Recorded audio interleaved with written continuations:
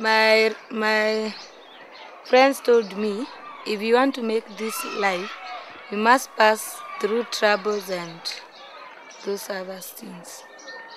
I am in class 3 and I am 18 years old.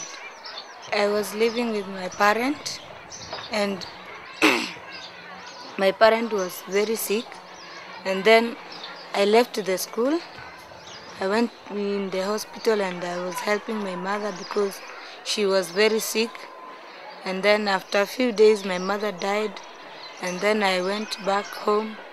I started helping my father, and then my father, he died, and then I was left with my grandmother.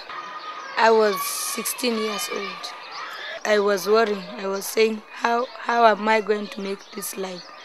After that, and then I went back home, and I told my grandmother that I want to come to school. And then in that day, I went in the children department. I told them that I need to go back to school and read.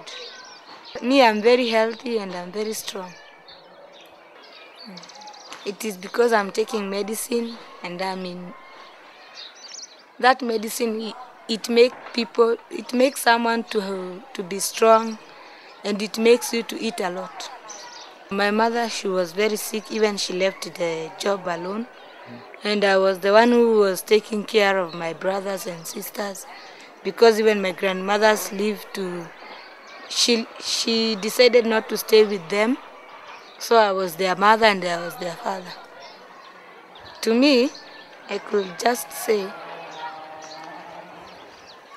the children are very important to me, because if now I can see those people who are HIV, they are very healthy, and they can make any job which they want to do right now. Okay, that time I was thinking that I'm losing my education, but I went back to my senses, and then I said that it is good to help my brothers and sisters. Then I left the school alone, and then I started helping my brothers and sisters.